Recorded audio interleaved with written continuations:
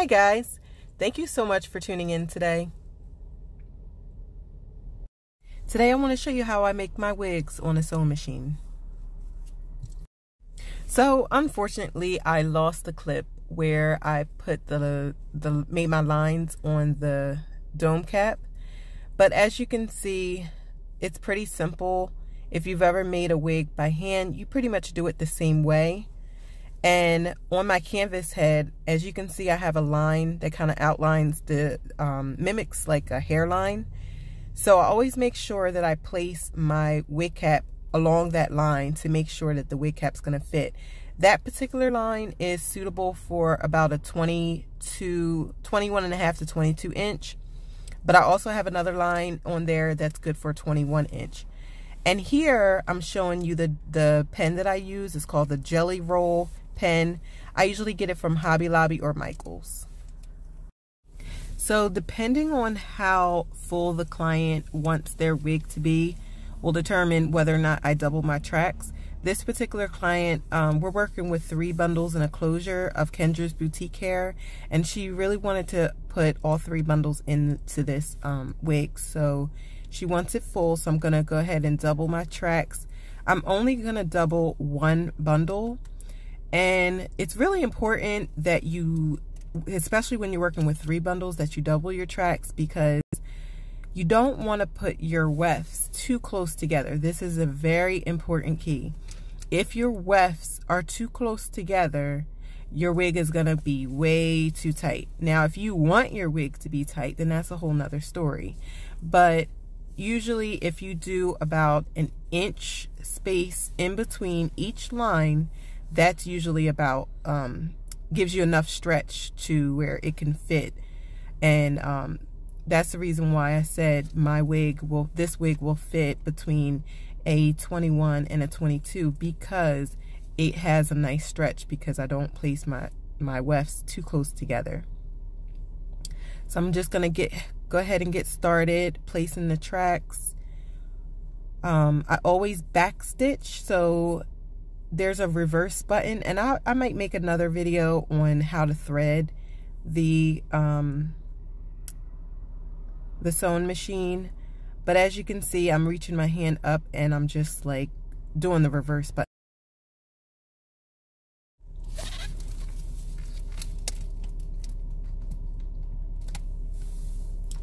So I'm just going along. It's pretty much the same thing. It's very repetitive, just making sure that you seal in that when you first start the stitch, the next row, just make sure you back stitch and just really lock it in place, just like you would when you were if you were doing it by hand. You want to always lock in your thread. You want to do the same thing on the sewing machine. So I'm just always at every end, I always back stitch or hit it in reverse, and that locks it in. You'll also notice that as I go along, I kind of curve, especially once I get to the top. I pretty much kind of curve the wig cap, the dome cap, to the shape. Like I almost like put it inside out, and you'll kind of see as I go along more so towards the top. The bottom is more so straight, but as you get to the top, you'll see me kind of curve the dome cap inside out in a way. That way it kind of gives like a nice shape. So I do like 1 inch at a time, stitch like maybe an inch, kind of slow it down and just do another inch. That way I'm getting it even onto the line and making sure that I don't have any buckling either. Also important to note, I always cut my wefts. You don't have to cut your wefts, but I feel as though it gives you a flatter install when you do it that way. And I really don't feel like it makes the hair shed any more than if you were to fold it over. Especially if you're working with good virgin hair with good wefts. This hair, like I said, is from Kendra's Boutique. Their wefts are very well put together. So cutting the tracks, it's really not going to make it shed. Especially, like I said, if you're stitching it with a sewing machine, it kind of seals in the wefts for you, because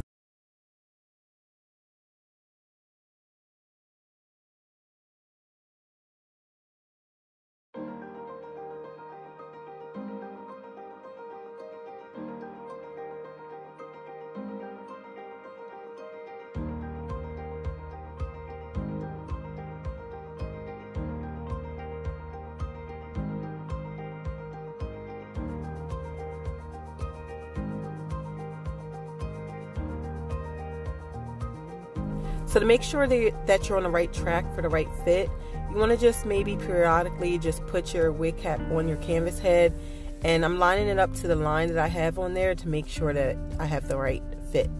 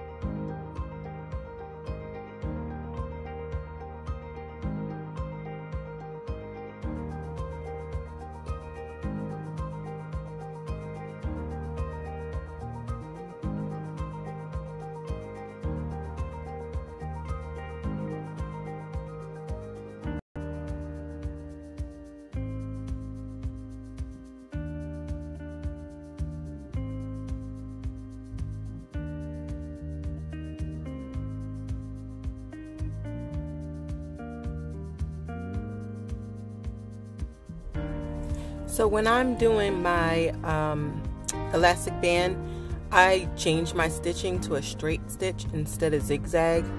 I really don't have any rhyme or reason why I do that, honestly. I just feel like I just need like a nice thin narrow stitch, so I don't know, it just works best for me to do the straight stitch.